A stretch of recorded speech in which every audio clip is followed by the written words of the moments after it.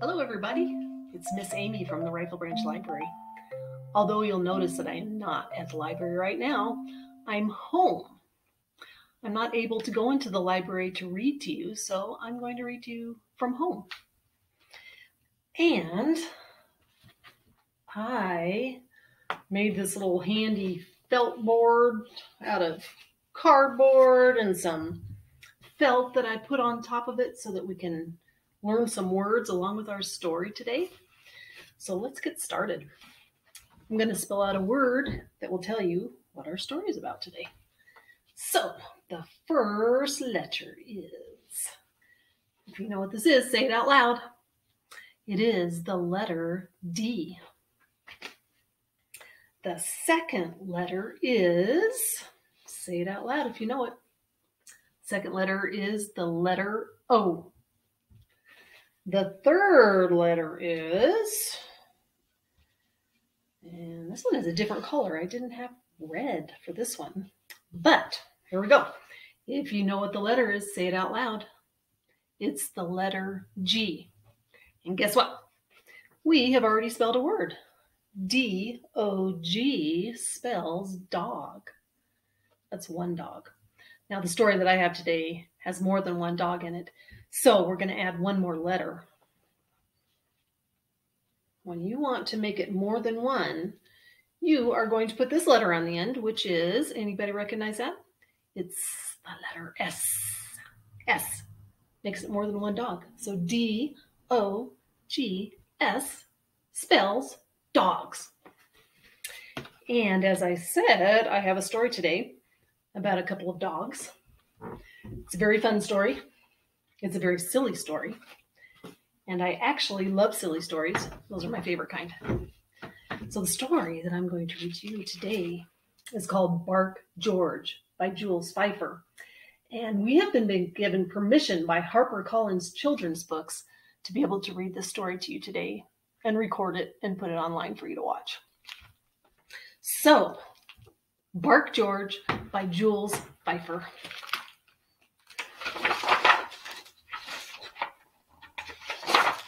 And here's our title page where it says, Bark George.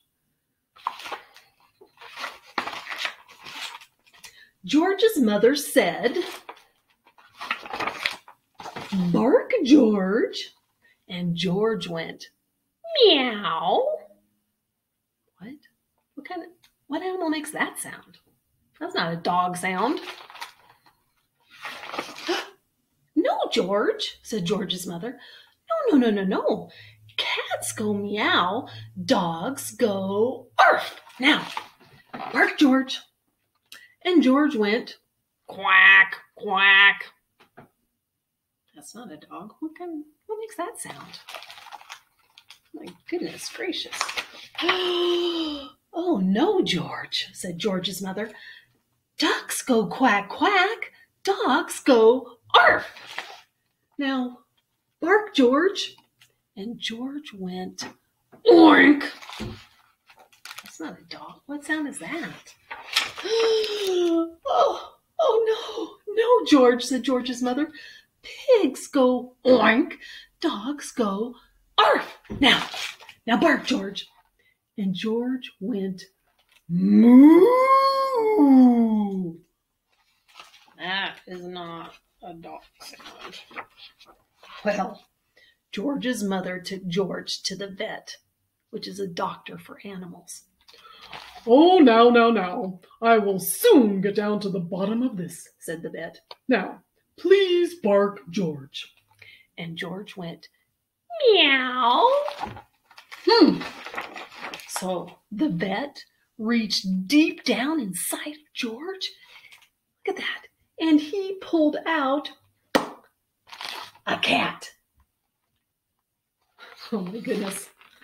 All right, now, bark again, George. And George went, quack, quack. So the vet reached deep down inside of George, and he pulled out a duck. What? Oh my goodness gracious. All right, now, bark again, George.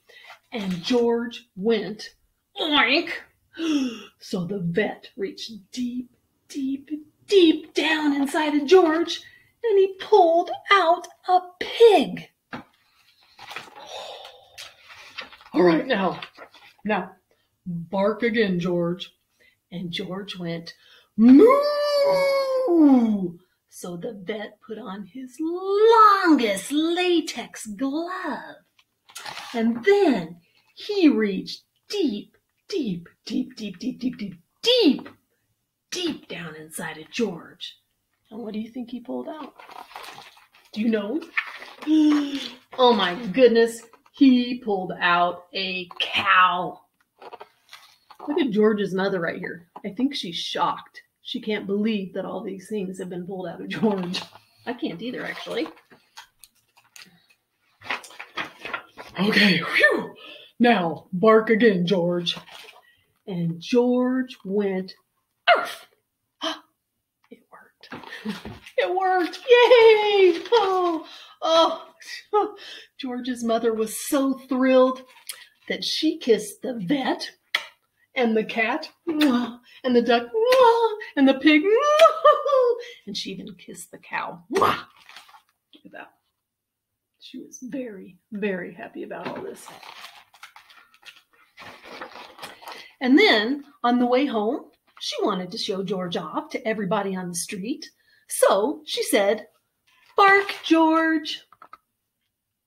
And George went, hello. What? Hello? What does that mean? I'm not quite sure. Isn't that a silly story? Can you imagine that? Pulling a cow outside of a dog? Whew, that's crazy. Well, I have one more thing before we go today.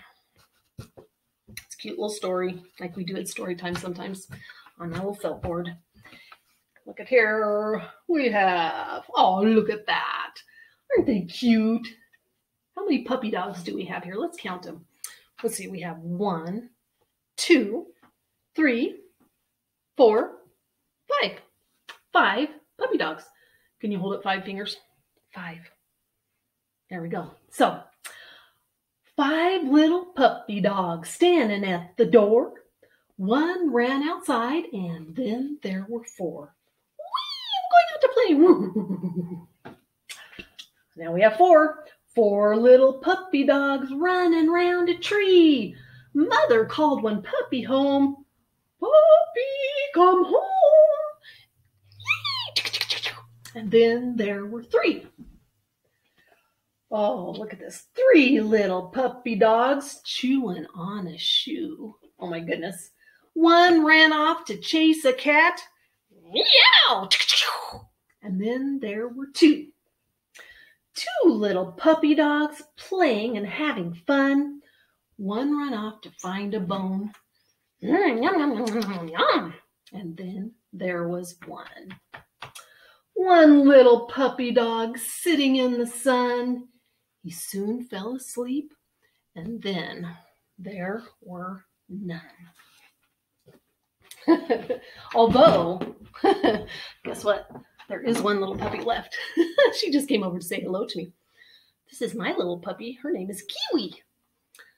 She says, hey, everybody, I hope you enjoyed the story. And tune in again because we'll have another one. So, I do hope you enjoyed the story. And like Kiwi said, tune in because there will be more stories to come. So I hope everybody's having a great day and everybody is healthy and happy. Goodbye for now.